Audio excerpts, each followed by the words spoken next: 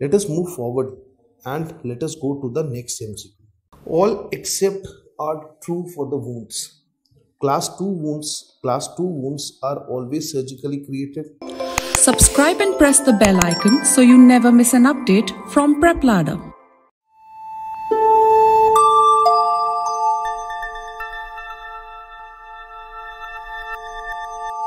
Let us move forward and let us go to the next MCQ. All except are true for the wounds.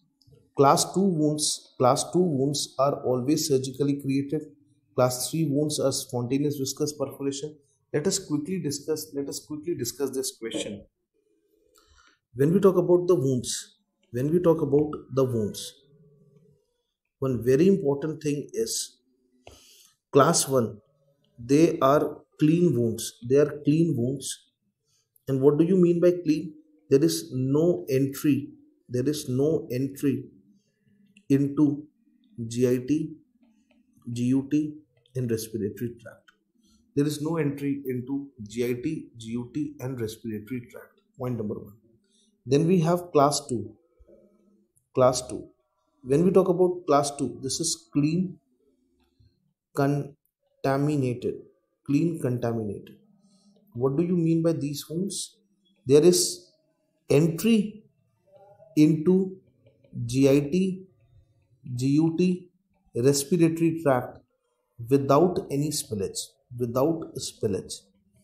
If you talk about class 3 wounds, what are class 3 wounds, students?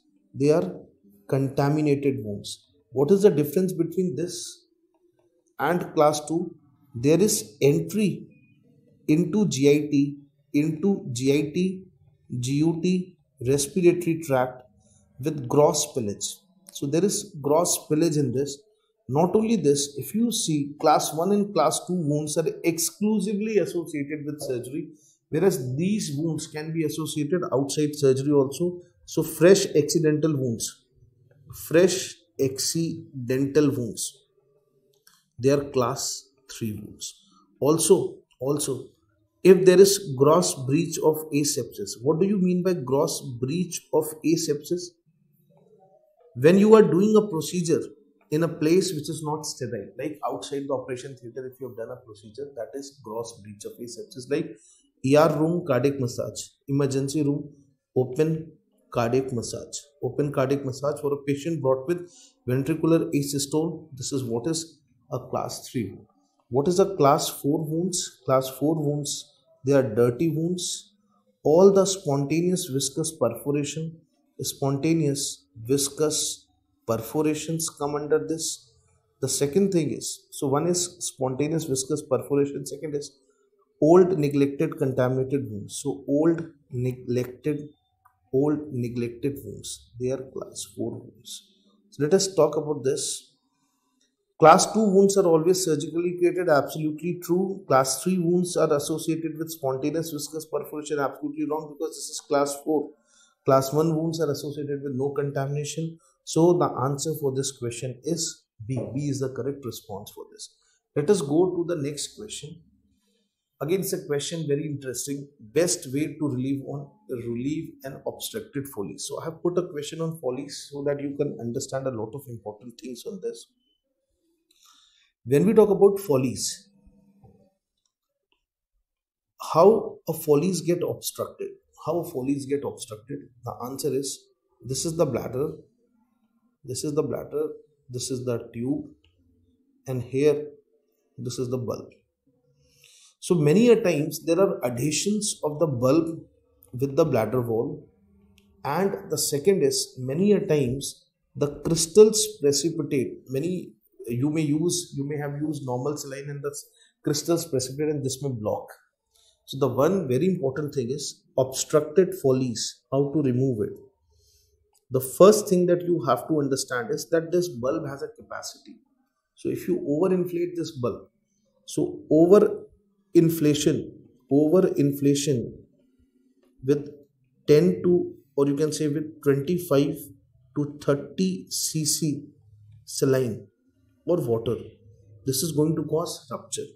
Students, this is the first line. This is the first line method. Remember, if it fails, if it fails, then the best technique is USG guided suprapubic puncture. So USG guided suprapubic puncture of bulb, and this is very important. So with a spinal needle, you are going to puncture it, and this is actually considered best. In the era when this USG was not available, people used to push ether and they used to go for chemical dissolution.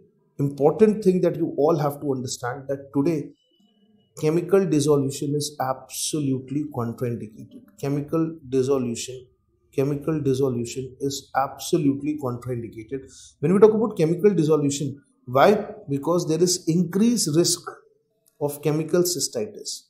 So increased risk of chemical induced cystitis, and that is why it is absolutely contraindicated. So if you go to this question, the best way answer is USG guided puncture. If I change the question and say which is not, so answer will be the chemical dissolution. And cystoscopic removal is not possible for a Foley's. How the Foley's is there? How can you insert a cystoscope? This is very strange.